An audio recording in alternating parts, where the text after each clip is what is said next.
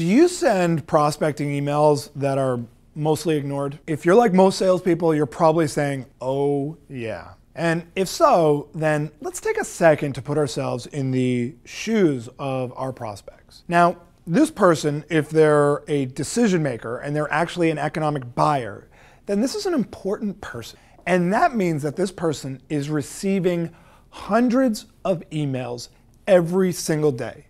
And I'm not talking about emails that are just spammy from a robot or anything like that. I'm talking about personally written emails. An important decision maker is receiving all of these emails every single day. And this means that they're constantly skimming through emails to see what matters because they're so tight on time. So if you and your email don't make the cut, then you are as good as dead. But with the right sales approach, you can get your emails in front of any prospect. In this video, I'm going to show you 5 down and dirty tips to send better sales emails that actually get read.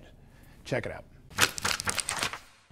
Number 1, think subject and first sentence. That may sound weird to you, but let me explain. In today's fast-paced world, your prospect is very likely looking at your email on either a mobile device, so an iPhone or a Droid, or they're looking at it through Gmail or some type of a program that is very likely to just show the subject and the first sentence of the email. This means that in order for your email even to get opened, it is important that your subject and first sentence are simple and to the point, and most importantly, that they look like they were written specifically for this person. Number 2, drop the formality. Now, I find that many salespeople out there are trying to write emails that are going to impress the prospect with the quality of their writing and the formality and the structure.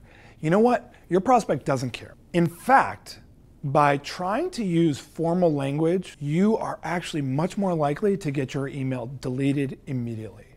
Because in today's business world, all writing is conversational and casual. So actually, by writing a simple email that is going to come across as conversational is much more likely to be read.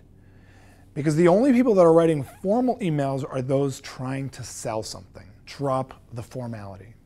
Number 3, personalize with research. Now, I don't mean to suggest that you need to do a tremendous amount of research for every single email that you send out, but doing just a little bit of research to show that you know who this person is and what they might be concerned about is going to dramatically increase the likelihood that they're not only going to open the email, but also that they're going to read it and ultimately respond to that email. Because the second that they think that your email is some sort of a blast, or the shotgun approach to just maybe inserting the person's first name and then sending the exact same copy and pasted email to every single prospect, if they think that's what it is, you're done. So personalize your email with company names, with specific issues or specific accomplishments that that company has achieved. Whatever it is that shows that you've done just a little bit of homework, that's going to go a really long way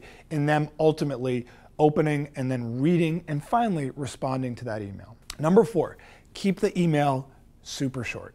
There is a tendency for a lot of salespeople to want to educate a prospect through an email. And the reality is that your goal is not to educate the prospect through this email. Your goal is simply to elicit a response. And prospects are not going to be interested in reading a long email. If your email is multiple paragraphs, or if your email is, let's say, almost an essay, looks like a full page, that prospect is immediately going to feel overwhelmed and is ultimately going to probably move on from that email and never respond to your email, even if they were interested in what the beginning of the email actually said. Keep the email short.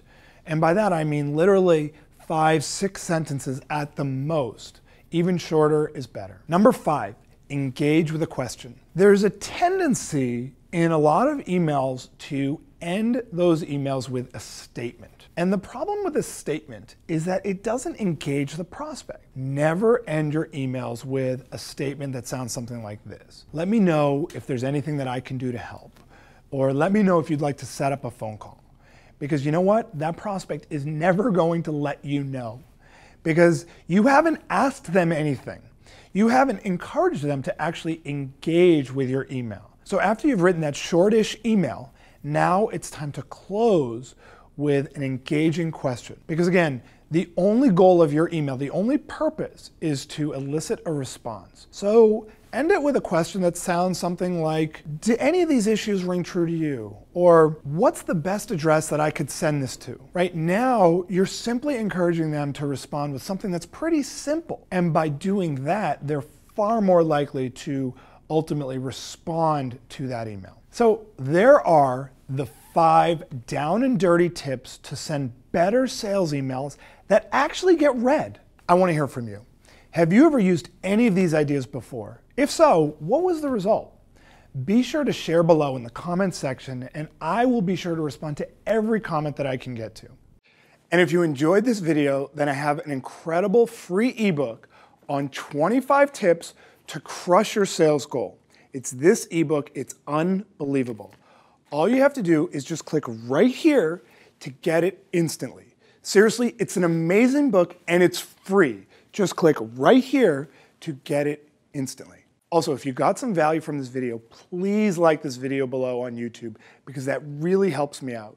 And don't forget to subscribe to my YouTube channel by clicking right here to get access to a new video just like this one each week.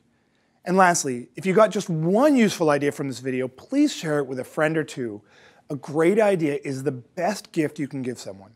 Until next week.